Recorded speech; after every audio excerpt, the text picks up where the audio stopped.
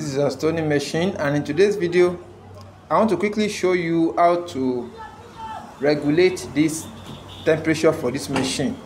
So first thing first, you will come here, you switch it on. As you can see now, the machine is on, and if you look at it very well now, you see that the machine is counting the temperature. So this is the button for temperature and this is for time.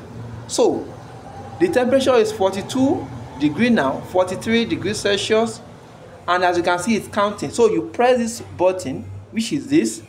Now the highest temperature here is 180 degrees. So from here you can increase it to 185 degree, 180 degree, 185 degree, 200 degree, even 201, 202 like this. And you can also reduce it to maybe like 150 degrees Celsius.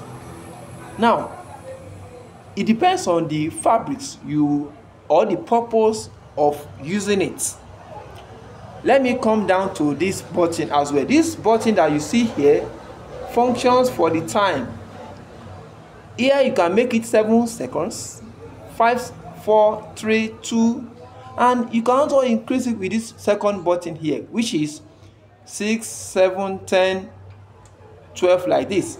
This one is for seconds, as you can see here, milliseconds, seconds. This one is for minutes, and I want what you want to use it for to be a determinant of where you set the temperature to be, so that you will not have your cloth being burned.